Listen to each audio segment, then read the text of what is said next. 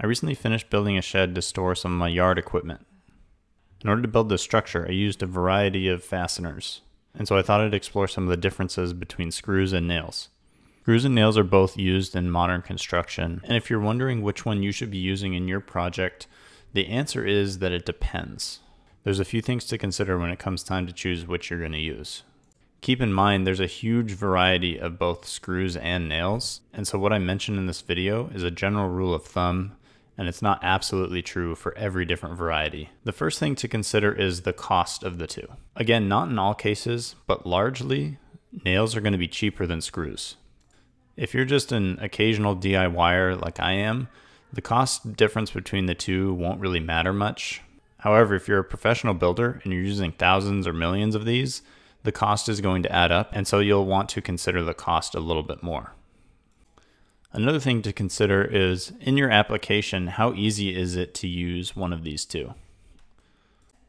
I'm not super proficient with hammering nails in, and so for me, nails are a little bit harder to get in. I'll even admit to bending a few and having to pull them out and try again.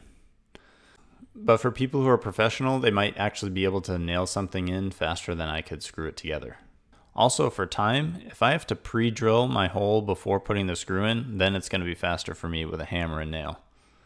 But for rough construction, where I can just use an impact driver and a self-drilling screw, that's going to be way faster for me.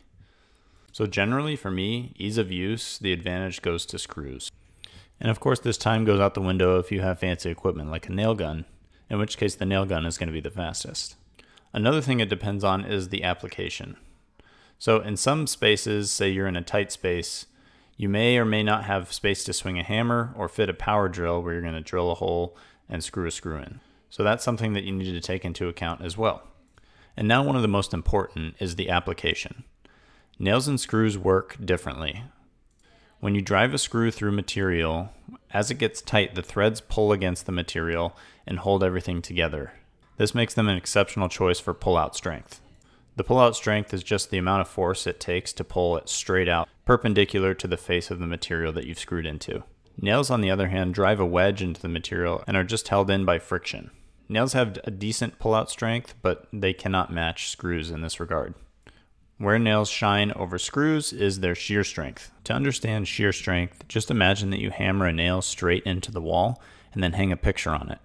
The nail is going to experience a shear force if you pulled straight down to the floor on that picture.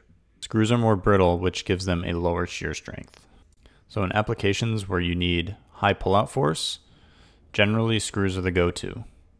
And if you need high shear strength, nails are going to be better. In construction projects, such as the shed I built and larger, where you have large amounts of wood that are joined together and exposed to the elements, generally nails do better here because the wood will tend to move as the temperature and humidity change. Over time, this puts stress on the fasteners, and if you use something brittle like screws, that stress accumulates and can cause them to crack. However, because nails are more ductile, they stand up better to this stress because they can bend a little bit. And if you are planning on building a large structure, make sure you do your research to ensure that you're using the proper fasteners. If you're building something benign, like say a box, you have some flexibility over which you want to use. But if you're a contractor who's putting up roof joists, there are certain rules about what type of fastener you're supposed to use. I'm not going to go into all of those details. I'm just trying to provide some general information about how they work so that as you work on projects, you can make a more informed decision about what you want to choose. That's it for today. Hopefully this information was useful for you.